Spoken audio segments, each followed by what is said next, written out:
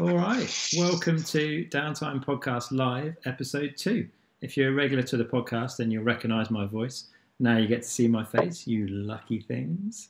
If you haven't listened to the audio version of the podcast before, then you should. There's over 100 episodes with some of the top people from the world of downhill and enduro mountain biking, all available for you to listen to now and keep yourselves busy over these lockdown days. All you need to do is head to downtimepodcast.com and you can check that out over there. While you're here this evening, make sure you subscribe on our YouTube channel so you can get all of these Downtime live episodes as they go out. There's hopefully going to be some more of these coming along, so if you're enjoying them, let us know, we'll do more. If you are watching live this evening, then don't forget to bring your questions for tonight's guest. Put them in the comments and we'll do our best to answer as many of those as we can. So let's get on with it. Let's welcome this week's guest to the show. We've got one of the top enduro riders in the world joining us today, and it's the wonderful Katy Winton. Katy, how's it going? Hello, everybody. All good? How are you? I'm very well, thank you. How are you feeling about doing this first ever live podcast? Very weird. Very weird. Because it's kind of like normal, because we're just chatting, but everybody's actually listening now. Yeah. So I've got to watch what I say. Yeah, we've got to be on our best behaviour. All right. Well, let's start with some, I guess, an obvious topic, a little bit of COVID banter. Actually, where are you first? Because you're not in the UK. No, I'm in New Zealand. So this is 7:31 in the morning. Yes. And, sorry about that. That's absolutely fine. That's absolutely fine. It's a beautiful day, and we're just hanging out like everybody else, really. Yeah. You've been over there quite a while, yeah? Yeah, I came out on the 6th of December. I went back to Europe briefly, and then I was supposed to go to the first EWS on the 20th of March, and then lockdown shut everything down. Well, the races got cancelled, and then we got locked down. Yeah. Yeah, what does lockdown involve for you guys over there? At the moment, we just only go to the supermarket, and everything else is shut. You know, pharmacies are open. And we can still go outside and do exercise and stuff. So every man and their dog, many dogs around the world are rejoicing right now. They are all out and about just exercising and stuff. So okay. My flatmates are working from home. I've got a flatmate that works in the hospital. He's helping with the cleaning and stuff. And yeah, but personally, my life's not really changed too much. I just do my training, eat food, do other bits and pieces, and that's it. So just no racing, I guess, for now. Yeah. It just feels like I'm heading into another off season, really, at the moment. Strange. Yeah. So, like you said, you had a brief trip over to Europe. Was that for team camp? Yeah. So we had team camp and test camp shooting with SRAM, which was amazing. Is that the first time you've ever done an actual suspension tuning camp? Yeah, it is. We did a bit with SRAM. They came to our actual team camp last year, but this was the most thorough testing I've done. So, yeah, it was actually absolutely awesome. Like, SRAM just blew everything out of the water and had us all sorted. You know, their massive pit zone. They had a shuttle route that ended just right beside the tent. You could just do laps all day and just work with the guys that know best, and yeah, it was absolutely amazing. Nice. We had food. They just gave us lunch every day. It was amazing. Perfect. Amazing catering. So yeah, very looked after. Did you learn quite a bit about how to get your bike set up then, having that support? More just getting it set really, really well, because they could do stuff, you know, they could tune it on site. You know, I had all the technicians there, Tim Flukes and everything, people that are just absolutely dialed. So any little changes we could make, or, you know, other options were actually available to us, so we could do that, which was amazing. So yeah, and I worked with Keaton, and we just it's just fine tuning, because I've been on the Forks for since 2018. Yeah. So it's just kind of just fine tuning, and, you know, we had the new Debonair air spring in the Forks, so we got used to that, basically, which was really cool. It was the track, by the way, as well, was the roughest thing I have ever ridden in my life. I was like, wow, if the suspension feels good down here, then it's going to feel good anywhere. So, no, it was good. That was a really good camp. Yeah, was the bike feeling quite a lot faster by the end of it? Yeah, it was hard because that track was so rough. It was like, okay, once we were done on that track, it was like, I actually need to go and ride this somewhere else to make sure that this still feels right. It's the settings I've got can transfer everywhere basically, and I can make the adjustments I need to a point. There's a couple of clicks here and there, but it was mint. So yeah, I felt pretty good by the end. The Debonair, that new air spring, changed the fork quite a bit, so it was hard to know whether it felt good, whether it was better or not, because it was, you were just like, this is quite different. So I need to go and ride it more places to just confirm that this is actually a lot better, which it is. I actually can't believe it, That is a good thing. It's much better.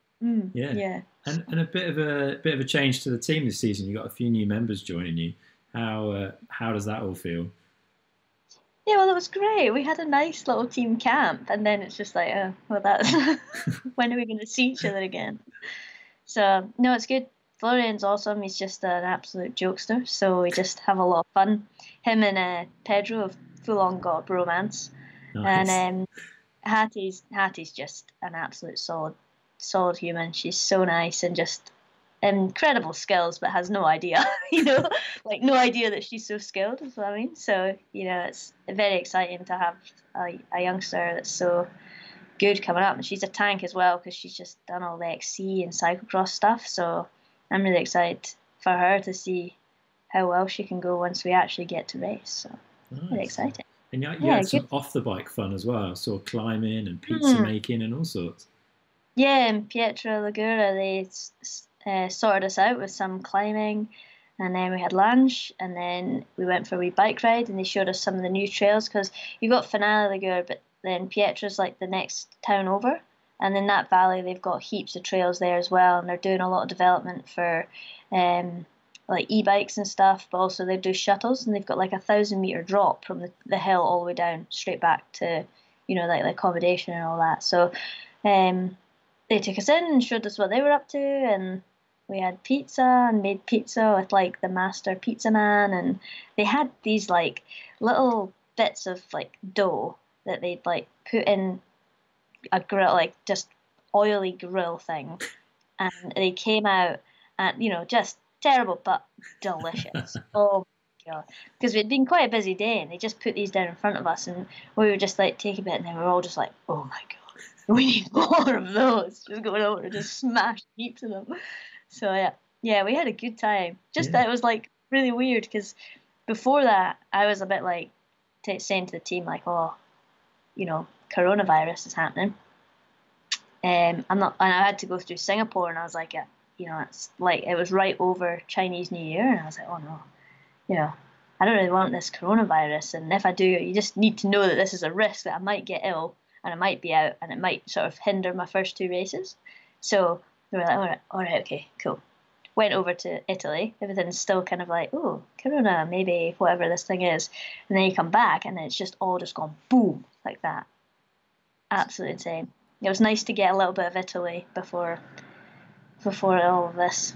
Yeah, definitely. And you've got Tracy Mosley looking after the crew as well. How does that work? Is it like having a nice team mum? Oh, Tracy is just absolutely amazing. She's just amazing. She's like, she sorts all us athletes out, does all the logistics and things. And because she has been a racer and an athlete herself, she knows. She just gets it. So she can, she sorts everything out for us, and it's basically our point of call to Trek kind of thing. So she's like, it's like us, Tracy, and then the corporate sort of body. So she can voice our needs or wants or whatever, and equally the other way as well. So she's a good little buffer between us all, which is really good. Excellent. Well, let's take some questions. If people are watching live now, stick your questions in the comments bit to the side, and we'll try and get to those. We had a few that came in on social media as well. So let's start with a nice easy one from Ocean and Sunshine. Are you glad you stayed in New Zealand during the pandemic? Yes, I am, because our trails are still open, so I can still do my job. Where you in Christchurch? Yeah, I'm in Christchurch. Yeah. What are the trails like around there? Is it pretty good? Yeah, they are good. They obviously had the bike park, but that's shut at the moment. And then they've got this Victoria Park, which is just it kind of reminds me of the bottom of Innerleithen, if anybody's ever been there. Just like an absolute, just trails going everywhere. Absolutely everywhere, crossing over, and I've still not really figured out an absolute like a good way down. There's just so many different options, but it's like concrete. The ground is like concrete, and I don't know whether it's like clay or something, but it's so hard. And then when it gets wet, you're just not allowed to ride because you'll just destroy the trails. But also, it is like ice. So yeah, that's what we've got, which is pretty mint. Yeah, No good complaints decisions. Here. Yeah, all right. We've got a question in from Shred Easy. What's your favourite part about the time you've spent in Christchurch? Oh, favourite part? Probably it's kind of everything because it ticks all my boxes. We've got a good gym, the supermarkets, right? You're in the city, so you've got everything you need right there, so not far away. You don't need to waste time.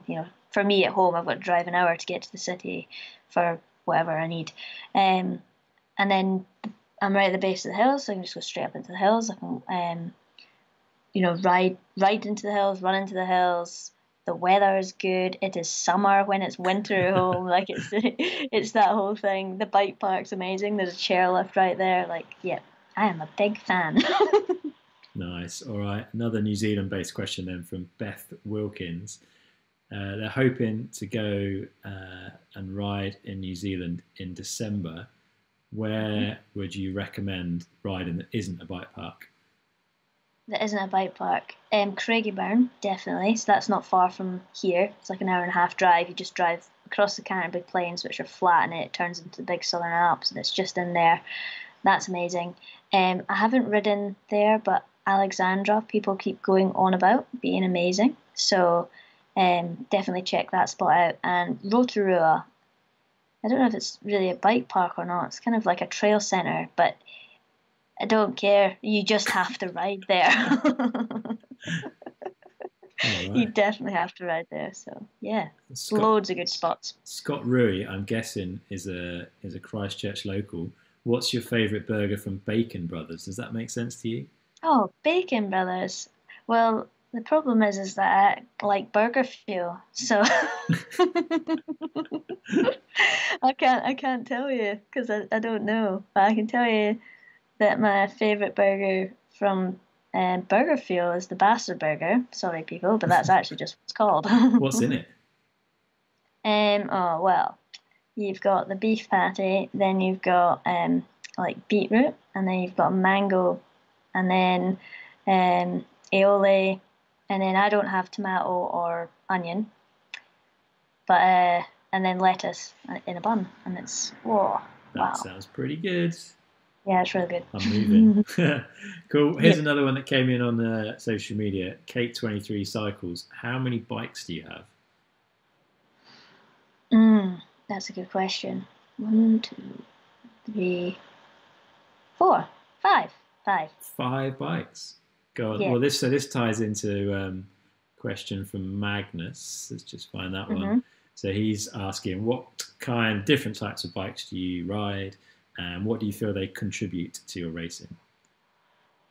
Well, I've got a road bike, and I like that just for easy spins when I'm not getting, because I get rattled all the time on the mountain bike. So you can go on the road bike and you just don't get rattled, and just, you can just lay down the power and go fast.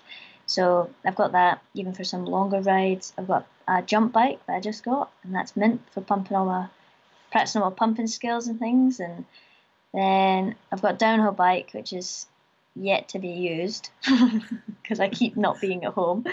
And that'll be good just because I want to try and do a little bit of downhill in the future, but also just I feel like you can just smash things a bit harder when you've got that much more travel. And then I've just got my enduro bike, which is good for my job, I can race that. Awesome. Yeah, let's talk a bit about that then. There was a few questions that came in around that. So Joe Loren is asking, can you talk us through the process of getting used to 29-inch wheels, in particular stem, bars, fork pressure, or anything to get over the back of the bike? So that's a big question, but talk us through a little bit about yeah, how you got on when you first got onto that 29er and how you adjusted to it. Yeah, there's a nice little interesting story there for me, my little slash. It was in 2016. Was it? Yeah, I think it was. And I rode it for the first time in the August in Whistler. And I was riding it around. And I didn't want to race it because it was too kind of soon. And I was like, oh yeah, see how this goes. And then when I was at home, I went between the Remedy and the slash just to test. And I was like, right, okay, I need to see. And I was going to do all this time and testing. And I was like, actually, do you know what? It's going to be the bike that makes me feel the best, that makes me feel confident, because it doesn't matter if the one that makes me, like, I don't feel that good on is faster, because I'll just not ride it as well because it won't feel as good. So anyway, rode down this track on the 27.5 and then got on the slash, and it was this corner and I was coming down and it was like that, and then I'm fighting the 27, and when I came in on the 29, I just came in, boof, like that, and it just went up high and dropped in, and I was just like, okay, that's the bike, because I can just hit all the lines, that I want to and need to, really. But the thing for me was, I didn't get on with the Remedy 29 that Trek had. Like that 29er just didn't work for me, which made me understand that actually you need to try different 29ers that will work for you, because the geometry on the slash works a lot better for me because I'm like right in the bike. I'm not just perched on top of it, so I can use my body to move it around, and it just took a while of learning how to open up corners and stuff. That was kind of the biggest difference, and just letting it carry speed. And if you can keep it carrying speed, it just pulls you down that hill. I think in terms of stem and bar, nothing really changed for me with that. I've got a spacer under my stem at the moment, and I'm actually now running a 170 fork as well. So that's changed things a little bit too. Yeah, I think for me, definitely, the longer bikes work really well with the 29er, because I'm quite small as well. And that kind of being between the wheels rather than having to get off the back of the bike or think about weighting it seems to make quite a lot of difference.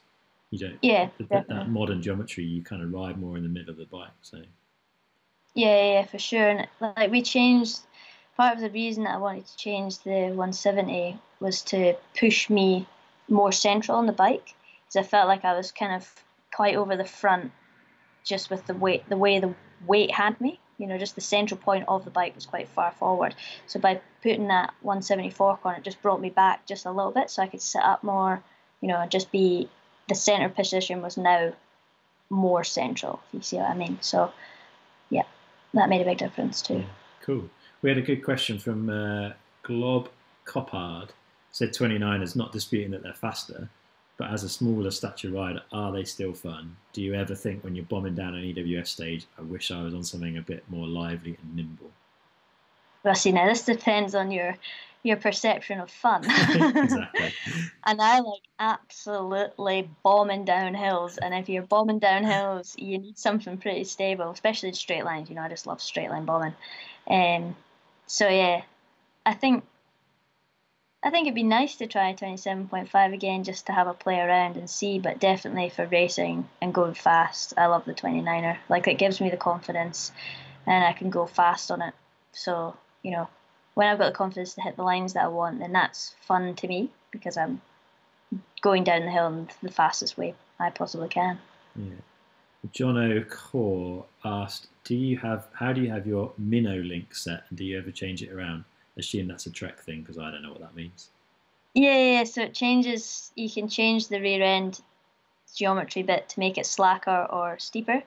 And actually, in 2017, my first year racing the slash, I did change it a couple of times, but actually found that just leaving in the slack was where I wanted it everywhere anyway. So yeah, and I like to just get used to a bike, so I just left it in that, and yeah, I don't change it. Okay. Anymore. Right, we've got a few. This one's taking us right back to the start. Go on, give us a bit of background. Kirsty Woodley wants to know, how did you get into biking? Oh, my dad. My dad used to take me and my brother out biking, as our weekend activity to give Mum some peace. And we would usually go in the depths of winter when it was snowing, and we would still go out biking. And yeah, it was just like an SAS, are you tough enough? We'd come back and Mum would be like, you went out and what? And we'd be like, yeah, and we got cake and hot chocolate at the end. So yeah, that was how it all began, really. Yeah, and he's still riding and smashing it out. Did Trans-Provence Oh with you yeah, last summer? yes, he did, and he was going to be doing the Transcontinental for a third time this year, but it's been cancelled with all the chaos. But yeah, my dad's a bit of an absolute beast. I tell you another funny thing that he used to do with us as kids. So he'd teach us skills, because he was really into the biking, and was teaching us how to ride down steep hills. And so he had figured out all these different steep hills, and so there was like grassy bank. Okay, control your, use your brakes, don't skid, control your speed down. And they just gradually got steeper and steeper and longer till the point it was like this really very steep banking routes and everything. And then at the bottom there was a stream. So if you didn't make it, you would be in the stream. So luckily we both made it, but his dad just absolutely loved it. So he would just take us everywhere. Awesome. No messing. We've got a few things coming in about riding skills, actually, so we'll pick up on some of those. Jessie May Morgan wants to know, what slow speed skills have helped your riding? Hi, Jessie. I know Jessie. Okay. Slow speed skills. I'd probably say, pumping, learning how to weight and unweight the bike, because I feel like I've figured out that that's predominantly mostly what you're doing everywhere. So you're weighting and then you're unweighting over something. Same in a corner, you're weighting and then you're unweighting. So understanding that pump, and so then learning to bunny hop with that and flow with the bike. I think that's been really helpful, understanding that process, because then you can apply it pretty much everywhere. You can apply that to jumps, you can apply that to routes, you can apply that, everywhere. So that's good. Wheelies and manuals, also good, just to understand how to get the front wheel up, but I hold my hands up and say I definitely need to practice them more. So So you're not following the Go On Girls 14-day wheelie challenge then? No, I haven't got on that yet. I'm watching them and I'm like, you need to get on this, Winton. Come on. It's got to be done. You've got plenty of time. Really well. Yeah, I do. Yeah, it's good. There's quite a few people doing it and everyone seems to be progressing. It's pretty cool.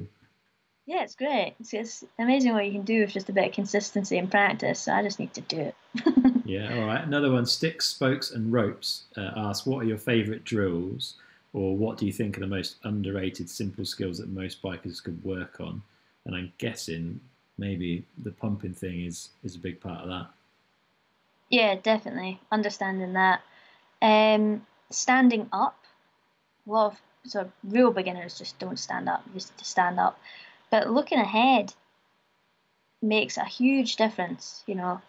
If you're looking right at your front wheel, you've not got time to react and stuff like that. So you can just practice looking a good chunk ahead of you to allow yourself some time to process what's coming towards you. You've got more time to plan, so you can set up better and just be a bit smart about where you're going. So you're not just like, oh no, now I'm in this and then now I'm in that. And So yeah, looking ahead. Yeah, and just feeling your bike and understanding that, because you can read all the stuff you want, but you need to feel that as well to understand. Like, I remember I was doing a little bit of coaching with some kids, and there was a girl who went down the slope, and she'd obviously been told, put your weight back when you're slowing down. And she was slowing down, she just went straight back. And I was like, there's not a feeling going on here. So getting used to your bike and feeling your bike and what it's doing in different situations. So you can be doing this now, just rolling down a fire road and going over a speed bump and just not doing anything, but just feeling what the bike's doing and getting used to moving it and filling that space that you've got, because you've got all these arms out here and you can fill that, and you've got your legs and you can get all the way down, and just realizing how much room you've got on your bike that you can use to work into terrain or absorb the terrain as well. So yeah, there's loads. All right, good answer. Let's pick up. There's a few lighter questions. So Lila's Life with Bikes. Do you know this person? They said, are you Possibly. ever coming back to Scotland? Yeah, it's a good question. I don't know what's going to happen, guys. You might be stuck in New Zealand for quite a while. Might be stuck in New Zealand. I know that my visa's currently being extended until September because of this epidemic. Okay. So we'll just kind of wait and see how it goes and how it pans out. I'll for sure be back at some point. I'm not gone forever. But yeah, just need to see how this goes. Flying Flo 21 wants to know if you miss him. Flying Flo, do we all know Flying Flo? I assume that's your new teammate, yeah. Yeah, I miss Flo. Miss the whole team. I bet it must be really strange, especially when you spend a lot of the year with them, right? Yeah, you do. I mean, we didn't spend that much time together, but yeah, we were all geared up to go, really, and it was such a nice team because we got Eli Woody and Andy Lund who are doing our mechanics. They're our mechanics, and they're so nice and so chill. And then we've got Flo, we've got Pedro, and they're just bros, and like me and Hattie, and it was just good. And James Brickle as well. He does all our food and massage and everything. Just he's more the team mum because he's hands on there being team mum, and it was just such a nice crew. And I was like, wow, this is. It makes such a big difference when you're at a race and everybody's getting along. We all go good, and it's like, oh, everything was in place. We were all ready. It's like, nope. Shut down. It'll come back around. You need to get Andy Lund to take you on his local trails. They are quite special. Oh, excellent. I have just been watching his Instagram of him just digging away. He's been busy. They're honestly, they're very special. Yeah, definitely worth a trip. Sweet. All right, we've got some nutrition-based questions. So, Florin Durest would love to know what you eat before and whilst racing. Before a race, I eat rice with eggs in it, through it, and then a bit of avocado. And it's just the same thing pretty much when I'm racing. It's like rice. It's like sushi rice with bacon and eggs in it. And then I usually have something a little bit more tasty, like a gel or something if I'm real needing something. And that's it. Just try and have one of them after every single stage. That's the hardest part, is actually just eating. You finish a stage, you can't breathe, and you're just like, oh, and you're like, you need to eat, and you're like, I do not want to eat anything. So yeah, not easy. John Lauren is asking, says, last time it was interesting to hear you talk about your diet and learning which foods give you energy, etc. Have you learned anything more on that? Are you still playing around with diet, or are you kind of fairly set now? Kind of fairly set now. Everything seems to be pretty good. I've taken dairy out pretty much completely. And yeah, everything else seems to be good. My stomach's been the best it's been for a very long time. So yeah, no complaints at the moment. All right. Juan Fernando Vasquez, I hope I've pronounced that right, wants to know how you're training in quarantine. Are the gyms shut where you are? Yeah, so our gyms are shut. But basically I can still do everything because we managed to get we've got a bag that we filled with weights, and then we've got a couple of dumbbells, and then we managed to get some band things. They're like weird rope band things. You can pull them and stuff. So we've got enough there, and I've got skipping rope, and actually I've got behind what you can't see. We've actually got some thing that's like a pull-up bar. So I've pretty much got everything I need, and we've not got restrictions on how many times we can go out, so I can do multiple sessions in a day when I need to.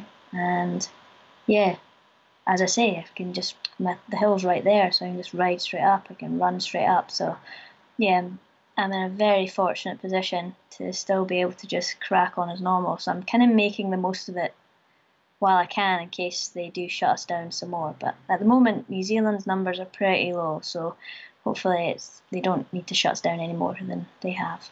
Yeah, I'm not fully up to speed, but I read somewhere today that they thought New Zealand might have peaked in its cases, which is good news if it has. So well, that's great. Yeah, because low. Yeah, because we had like 80, 90 for a couple of days, and now it's like down to like 20 a day, really. So yeah, that's great. Yeah, that is awesome. We got a couple of questions around motivation. So Rob G301 writes, wants to know what is it that motivates you to train hard almost every day. And then I guess in a similar vein, Harmon Libby says, how do you keep training with no goal or race to aim for? Yes, this was very difficult, and it took me a while to figure it out because I was like, I've always had a race, right there, and I'm going to go for it. But what I've actually found is because I'm not going anywhere for the first time in my life for the foreseeable future, I've got a routine that I can just stick to because nothing's changing. And so I've just settled into that routine, and I'm really enjoying it. So in terms of staying motivated, training is my job, so you just have to do it. But to do it to the best of your ability, you need to know why you're doing it. And so obviously that why has always been to win a race. But then I was like, okay, well, it needs to be more than that now because you don't know when you're going to win a race. So in times when it's like, I don't really want to do this, well, you want to win a race. It's like, well, when is that? You need another reason. So really it's just because I want to better myself. Come back to that. Oh, hold on, actually, I can be better. So by being better, that's by doing my training, because that makes me better, not just as an athlete, but as a human as well, because then I'm fitter. It's just like relating it back to just simple things. And I think for people, it's finding out what your real why is, so that when you're in those times when it's a little bit more difficult, you're like, no, this is why I'm doing it, and this is why it's important, and these are the reasons that it'll be good that I do this. This is the result will be good because of this, or it feels good when I'm doing that, or if it doesn't feel good, it feels good afterwards. You know what I mean? So that's been really interesting to have the time and space to think about those things, and I've got various different books I've been reading and studying and stuff to just try and learn about all this other stuff, because you're just constantly trying to get the best out of yourself. So the motivation thing's been really interesting to learn about. Yeah. Are you a numbers kind of person then, to see that like self-improvement? Do you need to look at like, I've been able to do this run faster or squat heavier or whatever, or are you just happy to kind of feel that progress? A bit both, really. I think when I'm in my training, I'm in deep, and so the times aren't necessarily improving. But once we come off of that, as I sort of tapered down towards the races, I knew I was going well. I was doing I've got intervals that I do in distance rather than in time, because then you can see each week where you're at, and I was just flying through them. So I knew I had form and stuff like that, and that's when you see it. But when you're in deep, you can't really. So I just kind of keep my head down until I get that chance to see that. But the numbers aren't too big an issue for me. I look at them and I see them. But I just go as hard. When I'm supposed to go hard, I go hard. When I go easy, I go easy, and that's it, pretty much. Fair enough. Not going to argue with that. Yeah. So Molly McGowan wants to know, what does a day's training involve, and how long do you train for each day? Yeah, so that varies each day. So I've got 2 key sessions a week, which are higher intensity, focus on different things, and then I've got 2 gym sessions and running sessions, and then they're not too long at the moment because I'm trying to build it up, because I get shin splints because of the concrete here. So we're just building that back into the program because I really enjoy running. It mixes it up for me as well. And then at the weekend I'll be doing some longer rides, so they'll move up each week. So it goes anywhere from 2.5 to 4.5 hours kind of thing. So yeah, and Monday's my rest day, and it kind of follows that routine pretty much every week. It just gets adjusted as we build, and then have an easier week and then build again kind of thing. So yeah. So you still doesn't need. Sorry, Yeah. do you still look to build then over this period where we kind of don't know when we're going racing? Are you still training like as hard, or have you backed it off a bit? Oh, we definitely backed it off a bit, yeah, because we just don't know when we're aiming for, really. So we've backed it off because obviously you'd build until the start of the season, and then you start coming down. And then I was supposed to race, but it was like, okay, we just need to come off the top of all this and get to a point, and then we'll just start cruising on back up there. Because really the reality is, once we know we're racing, it's not going to be like, okay, we're going to race next week. We're going to have, a couple of months knowing that we're going to be racing. 3 months' time. Okay, sweet. And then that's enough time for us just to pick that up again and crack on. So we're just kind of keeping things ticking over at the moment. Yeah. Do you miss that? It's still hard. Yeah. Do you miss that intensity in the program though? Having that, the really hard, high end kind of stuff that. Oh, that's definitely still in there. That's Okay. definitely still in there. It's just in terms of I'm not doing the volume Right. of that. So the hard stuff's still there. It's just not huge, loads of it kind of thing. So yes, the program's still complete.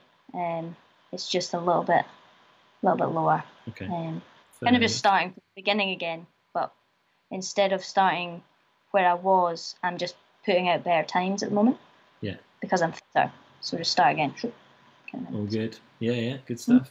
The Carrot Cruncher, which is a pretty good Instagram name, wants to know, that's a great name. Does your head injury still worry you at all? That's a good question. Not anymore, but it did for quite a long time. I actually raced in where was it? Cable Bay up near Nelson in New Zealand this year, and that was kind of felt like it was the closing of that chapter. It was like, okay, I absolutely smashed that race, which was amazing, and just wasn't thinking about my head or anything like that. Just fully felt like I'm fit again, my brain is working properly again, and I can just lay down, my absolute best, like my actual absolute best. So it's like, okay, sweet, we're back. We've got something we can actually work. We've got a solid base now. Like before, it was just all crumbly and just not 100%. And now I was like, oh, sweet. So yeah, now I don't worry about it at all. But for a long time, it was hard. It was really, really hard. Just thinking like, oh, don't want to crash, or I'm not actually quite right yet. So yeah, definitely glad to see the end of that. Yeah, that's good to hear, because you definitely suffered with that one. So yeah, good to hear that. This is an interesting question. This came in from Marlolo on social media. He wants to know about sources of income for professional riders and the sort of percentage that comes from those different sources. So without, I guess, disclosing figures, like, does all your income come from Trek Factory Racing as the team, or are there kind of other sponsors or other areas that bring in money for you? At the moment, yeah, it's just Trek Factory Racing. So they're kind of like, they're the team, and then they've got all these people feeding into that team, which then feeds into us as the riders, and we get our salary and whatever else. But yeah, you can do it in that way where you are yourself, and then you go, okay, I can get, just tier your sponsors. So you got your sort of main sponsor or sponsors, and they put in the most money, and then you tier it off like that, and you can just basically make it a bit of a business, working with all these different people who are putting money into the project, which is you as the athlete, and then you can move forward. So yeah, there's a few different ways of doing it. The advantage of the team is, they're taking care of all that stuff, and so we can just get doing our job, because when you're doing it yourself, it is a lot of work to stay on top of all of these different sponsors. But then at the same time, you've got a bit more freedom in terms of your choice of who you work with and who you don't work with. So yeah, there's pros and cons to them both for sure. But it's not like being on a team's not the only way that you can do it, which is really cool. Yeah, definitely. So here's one, and this is a purely selfish question, and I'd like, if people are watching and they've got thoughts on this, then put your thoughts in the comments. Who else do you think we should get on Downtime Live? Oh, yeah, good question.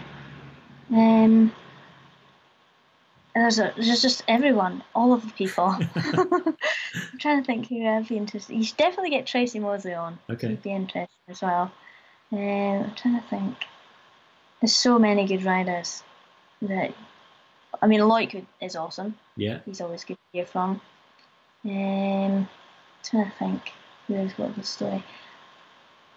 Oh, there's so many people, and I'm on the spot. Brain's not filling me with anybody. Pedro Burns. Pedro is great as well. My other teammate. He's just an absolute sweetheart, and he's just a total legend. He's so young, and is just conquering the world at the moment, which is awesome. Nice. So he'd be cool. Yeah, you have to put us in touch. That would be good. I've not spoken to him. Nice one. Mm-hmm. All right, this was a good one that came in again on social from Cleric. If you were a team manager, who would you like to have on your team, And also, as a little side question, how do you like your porridge? So, right, okay, we'll start with the porridge. The porridge varies actually, because when I was young, my grandpa used to make us porridge with water and salt, Oh, and oh, it was so good. It was so really? good. Yeah, yeah, yeah, yeah. If I'm ever around and it's breakfast time, and I'm like, oh, grandpa, can you make me some porridge? He makes it Interesting. really well. Fair Yeah, play. yeah, yeah. I used to have it like that, and then otherwise, I just have some sort of other milk that's not dairy. And then cinnamon, I used to like putting in banana through that as well, heating the banana up in it, bit of cinnamon, bit of honey, an array of seeds and nuts. So yeah, Fancy. that's how I'd have a porridge. What was the what was the actual main question? My If team you're a team riders. manager, yeah, like, who would you have on your Mm, team? So I guess this is mm. like you're putting together your dream team for the season. For enduro, well, I'd have Sam Hill, Yeah. and then I'd have Adrian Daly, and I'd have Flo, and I'd have Pedro because I need to have all my teammates as well.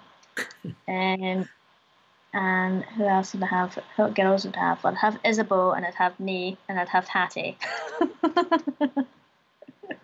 So that's a big team. Yeah, that is a big team. I hope you've got plenty of sponsors to pay for that lot.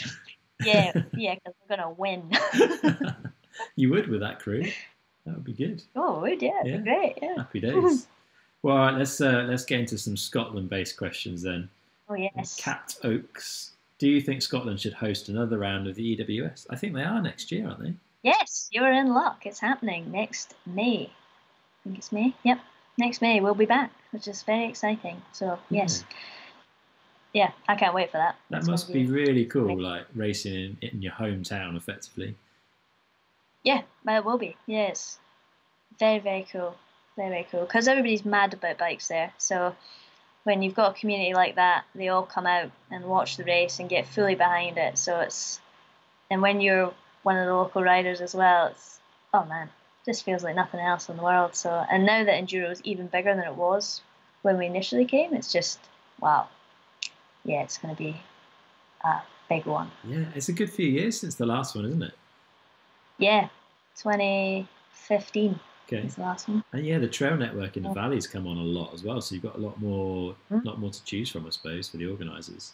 Yeah, we do. Be amazing. Yeah, absolute bangers. So yeah, it's very, very exciting. Well, that leads us on to a question from Reese1135. What is your favourite trail in the valley? Liver damage. I knew you were going to say that. I think that It's pretty hardcore. yeah, I love it. That's actually the one that figured out the 29er on. Okay. Yeah, well, it's just got everything. It's a little bit niggly at the start. You got a couple of wee jumps in there, and then it gets a wee bit fast, and then it gets real slow and tight and steep, and then you've got a bit of a terrifying scree shoot, and then it's over. Oh, it's great. Love it. Are there another couple of trails that you'd recommend in the valley if people are heading up there?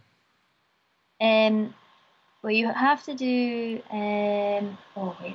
So let me just scroll through my brain a little second because there's so many good ones. Repeat Offender is just an all-time classic, and I absolutely love doing full runs of that, just all the way down. Yeah. It's the most half squats and press ups you'll ever do in your life, but it's great. Also some good stuff over the Innerleithen side as well.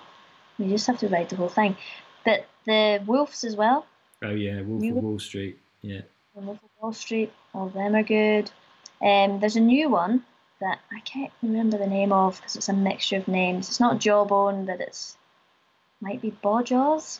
Okay. I don't know. I've got that right. But anyway, it's Jawbone goes like that, and the other one goes all the way across the hill, traverses all the way across and down, and it's very long and a good time. So yeah, that's also good. So yeah. Trail Forks is pretty handy if people are going up there as well and don't know their way around. So yeah, for sure. Check that for out. Sure. Yeah. But you're missing home now, aren't you? Do you know what I just really miss is the dirt. I really, really miss the dirt. Just absolute. Because here it's so hard pack, and then you've got like dust on top, so it's kind of weird, slippery. Yeah. Whereas at home, you can just really push into the mud, and it moves, but it grips, and it's just I rode up there with Si from Kotick just the day after the Scottish Mountain Bike Awards in November, and Cathro came up with this as well, and it was perfect. Like Si calls it hero dirt. When it looks like it's just tacky, it's like you're riding on Velcro. It's amazing. So much grip. Oh, so good. Yeah, pretty special. Yeah, so I will be back to Scotland because, you can't think about the trails like that and not go back. This is true. All right, Ryan Shaw then wants to know best race location ever and best riding location ever.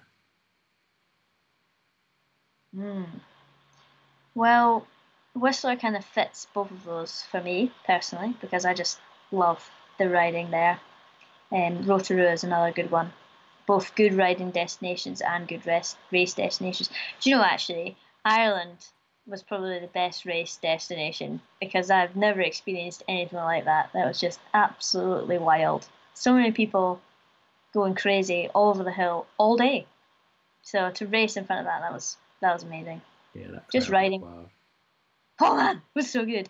But riding for sure, Whistler, it just lives up to the hype. I can't. You just have to go, and then you'll understand. Fair play. This is from Nick Safs on social media. What's the most technical trail that you've ridden? Yeah, that's also a good question. There's quite a few. Probably, I rode a foothill out here actually called Mount Thomas, and I came in too hot, and it was like soap rock that's just the limestone, and had too much speed, couldn't scrap the speed, flipped over the bars and gave myself a dead leg. So I didn't see any more of that track, but from what I saw there, I was like, oh my goodness, this is insane, absolutely insane.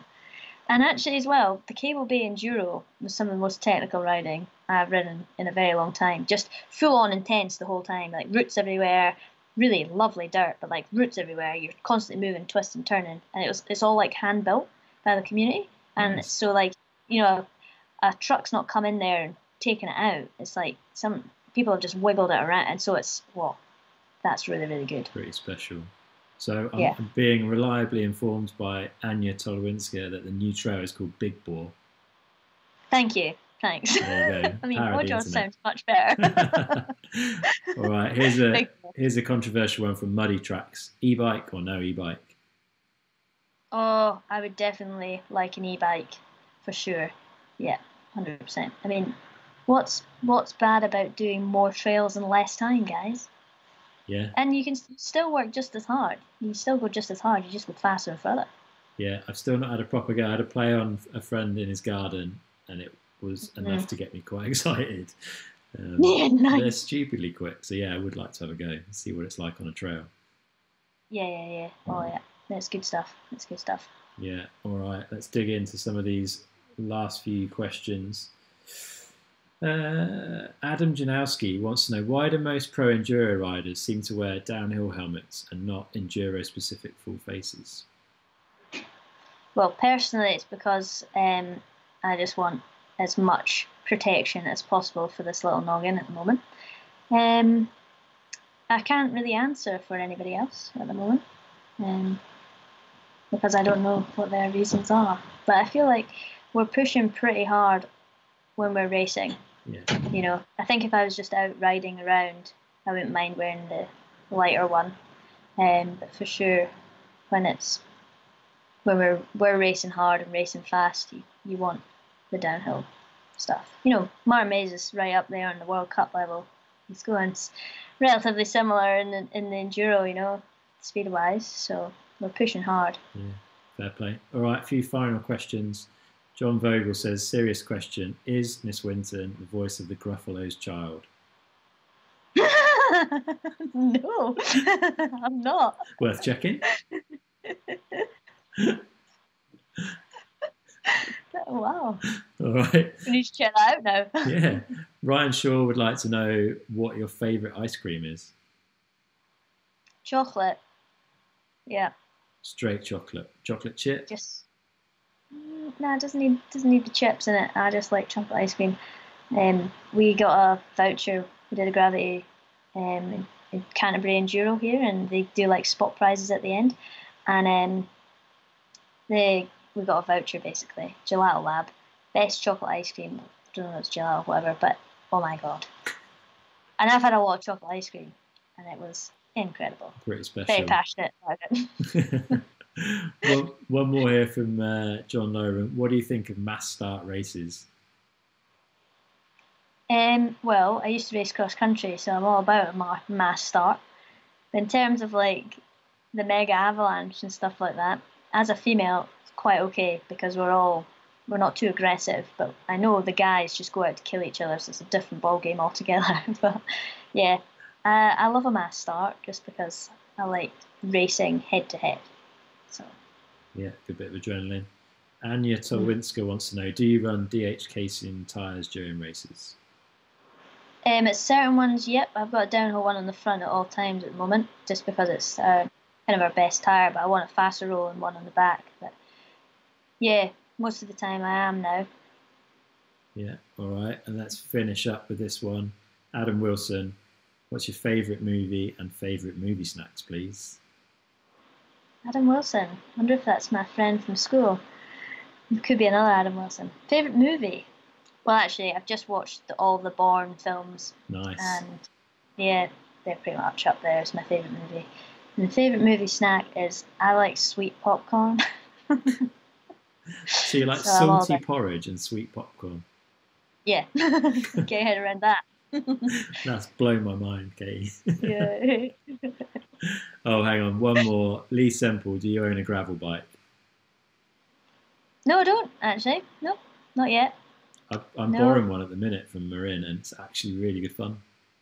Is it? Yeah. Is it actually? Yeah, it's perfect for around here because there's no like decent trails without driving to somewhere, which we're not allowed to do. So yeah, it means I can get out and ride reasonable trails that are actually more interesting when you're on a bike with no suspension, basically. It's good. Yeah, for sure. Oh, that's cool. My dad was pretty keen to try and get a gravel bike, but yeah, I haven't thought about it yet. It's basically it's like a 90s mountain bike, but without all the rubbish bits. Like it's got proper brakes and decent tyres, but it's like it's rattly and hard work and fun in a different way at a much slower speed, which is good for now. Yeah. No, that'd be cool. Yeah. You can razz around fire roads and everything. Exactly. And go miles. Yeah. Happy days. One for the future. I'll add that to the collection at some point. Sweet. All right, okay. Well, it's very early in the morning for you, and I know you've not had any breakfast yet, so we should say thank you very much for your time and yeah, for answering all these questions from everyone. I hope people have enjoyed watching, and yeah, we wish you all the best for whatever the rest of this 2020 season turns out to be. But yeah, stay safe, look after yourself, and yeah, enjoy New Zealand while you're there. Thank you. Thanks so much. And thanks everybody for watching. Cool. Appreciate it. All right. Well, let's wrap this thing up. If you've been with us live today, then thanks. I hope you enjoyed it. Thanks for all the questions. There's some super good ones in there. Don't forget to subscribe to the YouTube channel so you can get all of these live episodes when they come out. Check out the audio version of the podcast at downtimepodcast.com. There's loads of episodes there to have a go at. And yeah, give us a subscribe or follow on social media where we're at Downtime Podcast on Instagram or Facebook. And that's about it, I think. Thanks to Katie for her time, for getting up super early. And yeah, we'll see you next time. All right. Cheers.